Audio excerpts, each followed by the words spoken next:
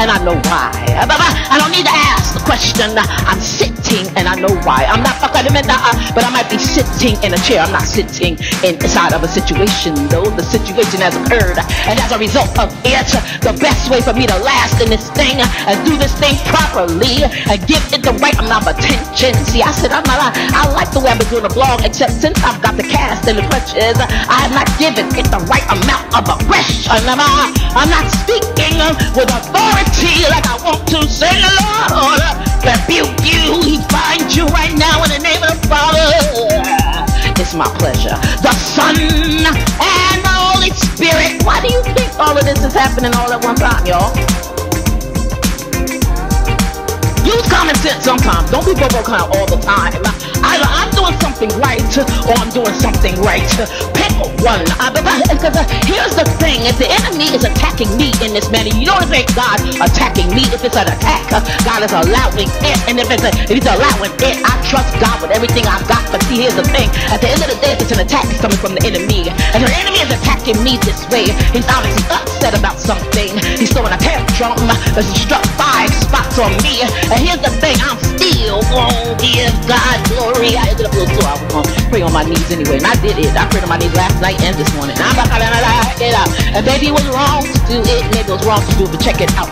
I'm proud of it. I was talking to my orthopedic surgeon. I said, I know I don't want to bother you guys. He said, no, you want to pray to your God. I was like, absolutely right. He could. My orthopedic surgeon, I don't know if he crushed Christian or not. I don't care what he thinks. He said, no, you want to pray to your God. That ain't wrong. You're right. You're right. It ain't wrong. Ain't nothing wrong with it. I pray the way I want to pray. Tell me I can't get on my knees. I'm giving me a big fat donut. Dunkin', time to make the donut. I will get me a big fat donut and cream cheese that thing. That's when I was just talking to him about the knee. That was the first thing that they had to look at.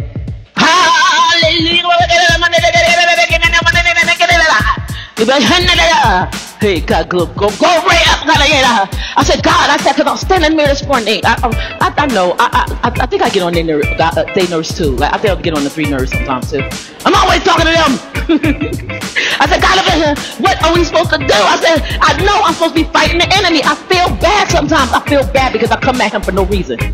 Oh, she stepped on my arm. For funsies, I come at him. For funsies, I break him down. The Bible gives me ways and instructions on how to break him down. So because I know that he's thinking about coming against you, because of the fact that you ain't doing nothing to attack him.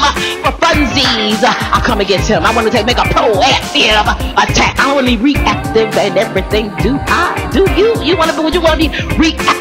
I'm gonna do this to you because no, I'm gonna stop you before you get to me. I'm gonna let him open. I know you have come in when the enemy comes in you. He know he better not come up in here, but I know that he's got a plan to come up in your domicile. So before he gets there, I am proactive with a proactive attack. I wanna be like a probiotic.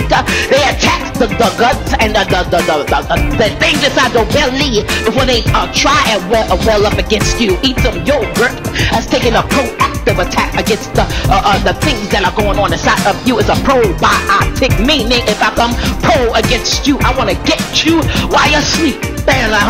Sleep with all of your eyes open. You got 10 horns. I know you got a bunch of eyes. You look stupid. So you better sleep with every single one of them open, because I'm coming after you, and I'm just gonna be stepping on them things all up in the morning. You gotta back up. You got a bag of chips. You can replace them. You look stupid.